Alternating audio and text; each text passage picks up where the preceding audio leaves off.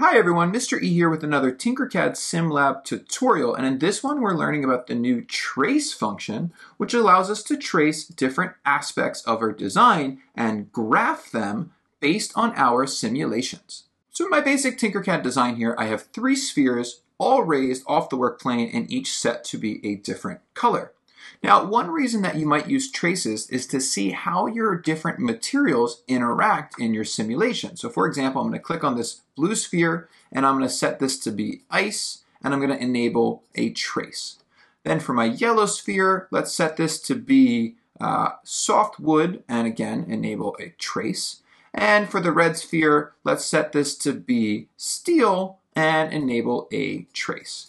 Now, with the trace enabled, what happens when I drop my shapes is they, of course, bounce, but I also can see the trace, this line that's drawn, which is the motion line within the bounce. And if I adjust my design slightly to allow these shapes to actually bounce on, let's say, not a flat plane, but an angled plane, and let's just make this ramp into grid, which turns it into part of the grid work plane here, we'll see that we can not only trace linear motion, but all the motion. And I can analyze how the different materials interacted and moved along our planes. We can also graph our traces. So once we've run a simulation with traces enabled, we can click on this graph icon. And here you can actually see different graphs based on your different traces. Each color corresponds to a different shape based on the colors that I assigned in the solids when I was actually designing them. And there's a number of different types of graphs that we can create and we can trace along time. So I can trace its velocity, acceleration, I can trace its energy, and here we can compare the different kinetic energy of the different objects. So how steel has more energy in this simulation than ice or wood or the other materials that we set. We can compare the different materials and the motion or momentum or energy or position of them as they progress through with these graphs.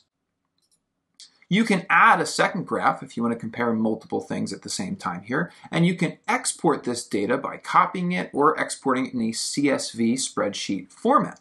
Now, something else you can do is actually place a tracer like a connector, and what this lets you do is instead of tracing, let's say, a shape, it could trace a specific point in your design. So let's go back and modify this design slightly one more time. So for example, I'm going to add another shape. And this shape is going to be hit by our spheres as they fall. And what I'm going to do is place a trace specifically on the top edge of this shape, like so. And I'll change the trace color to something that we're not already using.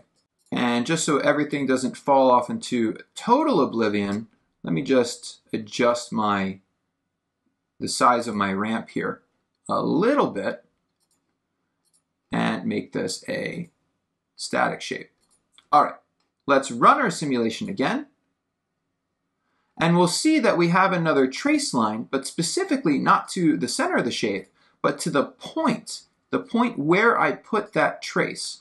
So if you want to analyze a specific point in your design, how that moves, or let's say, for example, the acceleration or the energy or the momentum, and I'm just going to remove the other shapes from our graph so we can just see this one point, you can analyze a specific point and how that's impacted across the time of your simulation. Now, if you want to learn about the other features of SimLab or how to use the other connectors and things, check out my other tutorial videos.